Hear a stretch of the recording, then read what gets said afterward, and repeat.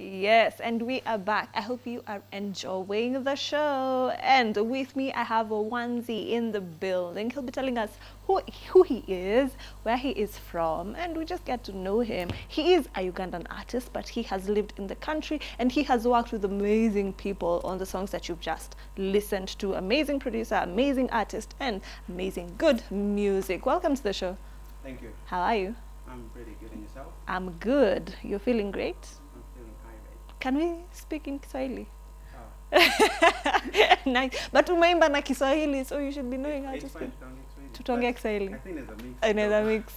So who is Wanzi? So Wanzi ni msanii ambaye ana reside in the States. Alizaliwa Uganda. But akona familia Kenya na Uganda. Okay. Yes. All right. So which one do you like more? Zote. Yeah. In terms of... So I think I represent Africa first. Yes. Okay. In terms of music, which country is best for you in terms of your production? US, Uganda, or Kenya? In terms of music, because naongea Swahili, naongea Uganda, so I think this was always even kwangu. Alafu ya US itakuja baadaye. Oh, so you haven't done anything in the US yet? In terms of music, my first production, everything? So my first project, naitwa Romantic Boy, nili audio ilifanywa Uganda, video ikafanywa Marekani. Yes. And then kuna project nyingine nakuja like probably next year. Hiyo itakuwa inafanywa everything huko hivyo. Yeah. Yes. Okay, so what are some of the challenges or maybe some of the good things you've experienced in these countries, or some things that align when it comes to production of music? Challenges? Yes, challenges, good things that are maybe similar across all countries. I think challenges zenye mtu unapata like for me wakati nilianzanga sikuanga na connections za watu, so I just woke up and did a song. Yeah. And then after when your song nikaika to YouTube and I thought that was it. There's more.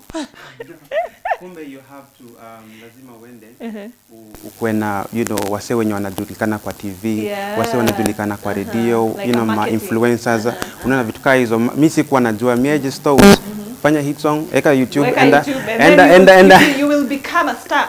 Exactly. Enda tu kwa kwa room yako, jifungie, asubuhi amka, hit song imetoka. Wow. Unaona, so so and then by the time I realized hiki yote lazima hustle, utafutane na you get to know kwa DJ, you get to know watu wanatumika kwa TV, wa presenters, influencers, like TikTok, hizo. So hiyo ndo nilikuwa najua. And then another thing, I think the other thing that I also came to realize is sometimes see what not all of them, we have some unaenda kwa studio, you get a song done, and then kwa sababu bado hujakuja hivyo unakuta producer anafanya kitu, but then he doesn't give it on. Yes. Let's just hold it there on the producers. Don't give it their best. And I want to remind our fans back at home that our hit to miss track is still up there. So head over there, cast your votes, tell us whether the song is a hit or a miss. Story ya producers tumeongelea mara mingi. Yani sasa tumeongelea Wanzi pia anaongelea. There is a problem. So you were saying? So I was saying that unakuta umeenda umefanya song na msee, and anakuambia this is my price, and kama una hiyo pesa unarudi nyumbani kwenda ku hustle to get the money. Alafu you get the money, unakuja na mpea, anakufanya project. A, itakaa huko hivyo for like a long time, unaulizia every day. And then B, utakuta if he's working with you, akupi, like he doesn't give you the full attention. Full attention. They don't give their best. Let's say msanii mwenye like who's already up there akikuja, ana make sure hiki kitu kitoka hapa hivi imeiva vizuri. Lakini like ya mtu mwenye ameanza tu kidogo hivi inatoka half baked, unaona. But with me, because of I have so many projects, almost over 2 albums. So nimetumika with so many different producers. 2 albums that are in the works. No, I already have like music that if I pile them up together, then it's like up to 2 albums. Nice. Yeah. And so those are the things in Yananga kujua, and but at the stage where I am right now, I know who I want to work with, and I know who works for me and who doesn't work for me. I know what producers are professional in this game, because professionalism doesn't mean that, you know, msanii okay, Upcoming. Swahili. Ni sawa tu, ni Upcoming. sawa tu. So yeah, it doesn't mean that, you know, when an upcoming artist anakuja, unampea less of the time. Yeah, but when the other one professionalism comes, in this industry means, you know, it doesn't matter, you know, who's coming to your studio.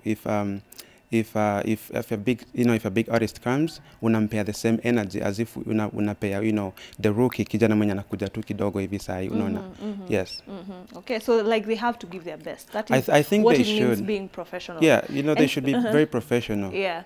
And speaking of, you know who you want to work with, and you now know people. You have worked with Trio Mio on your new song. Yes. And the other song as well, Fatima, and the other one is called? There is Jaba Limpweze. Yes, Jaba, yeah, Jaba Limpweze. Yeah. You have worked with King Fizzle on the beat on both songs. And Yes. that is you knowing who you want to work with. Yeah. Yes. So tell us about your experience, you know, working with Kenyan producers, especially him, and how it has helped boost your music. I think, so I've known King Fizzle before I even started doing music.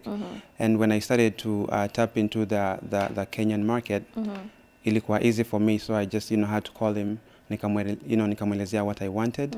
Alafu tukakaa chini, tuka brainstorm. And then we came up with the first project, ilikuwa inaitwa Jaba Limpweze. And then I wanted to do another song. What does Jaba Limpweze mean? So Jaba Limpweze, I think Wakenya wanajua what Jaba means. Jaba, but nauliza junajua, mimi najua Jaba yenye najua. Maybe there's something else. So here's the thing though. To me, ilikuwa najua kuna kitu ukiimbia kwa beat inasikika vizuri. Yeah. So ukisikia the way Jaba flows, it's like somebody's twerking. Yeah. So that's what I had in my mind. Hey, Jaba. But then, you know, sistangu alinipigia kaniambia, "We, hiki kitu inamaanisha nini?" Mimi nikamwambia, because I couldn't tell her it's twerking. Yeah. Nikamwambia, "Jaba inamaanisha, it means anything unataka. Ukitaka maanisha kiatu ni kiatu." Hivyo tu nilimwambianga. Kwa siku nataka kumwambia it means twerking, ama siku nataka kumwambia inamaanisha naitwanga veve. Yes. Yes. So to me, I think Waswahili, you know, wataichukulia gisi wanaichukulia. Wenye hawajui Kiswahili, when you know, the ones that I have to tell them what it is, nitawaambia it just means anything you want it to mean. Anything you want it to mean. But to me, it means twerking. Yes. So, you know, ladies out there, if you hear the song Jaba, just know you gotta twerk. Lazima. Yes. All right. Yeah. So on the second song, Fatima, you worked with Trio Mio. Yes. Tell us a bit about that. So once we did your project ya kwanza with Fizzle, King Fizzle mwenyewe, you know, I wanted to do something else. And then nikaambia Fizzle, I need to do something. But this time, I want to, you know, like, panda stage. Yes. You know, I just don't want to do like Jaba and then nifanye ingine solo.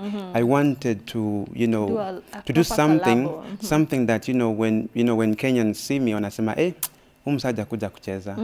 You know, he can represent us. Yes. So tukaongea back and forth, I can connect na Trio Mio, and then me and Trio were going back and forth kwa messages, tukapata vibe, and then next thing tulijua, tulikuwa na hit song ya Fatima. Yeah, okay. Yeah. Yes, and it's a dope song. Appreciate it.